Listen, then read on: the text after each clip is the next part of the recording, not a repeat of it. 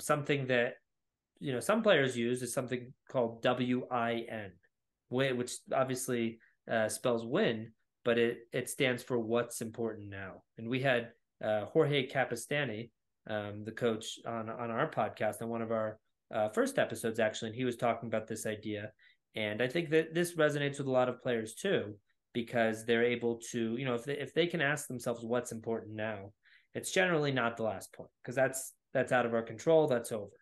And it's generally not, am I going to win or am I going to lose this match?